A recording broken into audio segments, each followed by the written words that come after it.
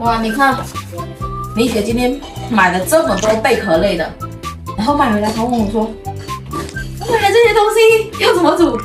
我想了一圈，这种贝壳类的，你说怎么煮？要不今天做个捞汁小海鲜？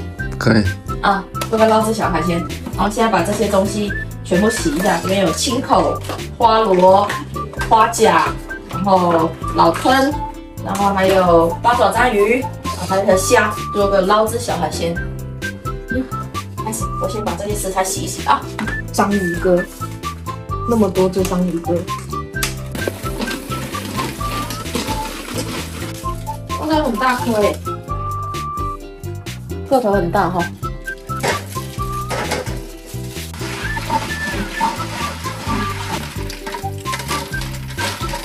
等会我们要把这些海鲜全部用就是白灼水焯一遍，焯一遍之后，然后我等一下调那个海鲜捞汁的那个酱汁。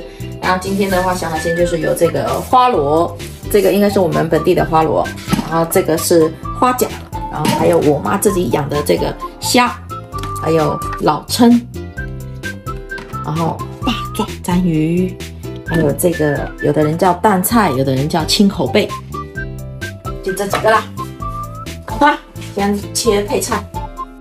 现在开始要调这个海鲜捞汁，我已经把这些准备好了。然后海鲜捞汁的话，我现在调。你们如果说真的自己想做海鲜捞汁，可以按我这个步骤调出来的海鲜捞汁，真的绝绝子。来吧，蒜末、红辣椒、青辣椒、小青柠，我已经把汁都挤出来了。海鲜捞汁。加一点白酒增香，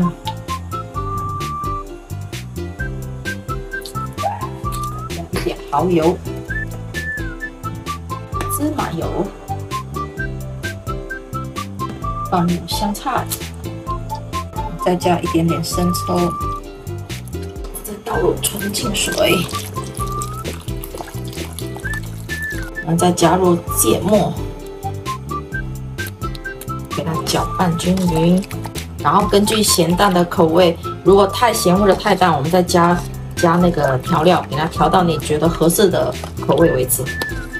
水开了，直接下去白灼就可以了。现在香。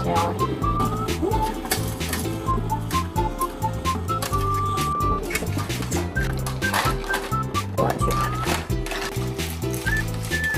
不会。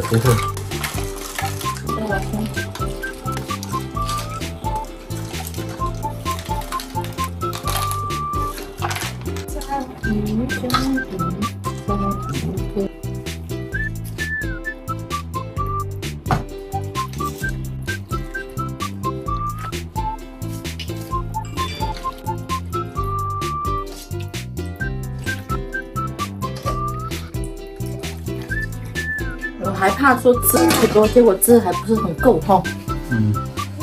看到没有？海鲜捞汁是不是看起来就很美味？走，拿出去。哇，吃这个老蛏，这个老蛏好肥哦，你看肥糯糯的。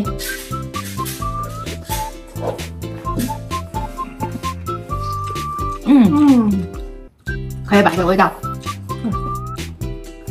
它现在是干煮吧？如果它泡一会儿的话，它会更加入味。那这个话，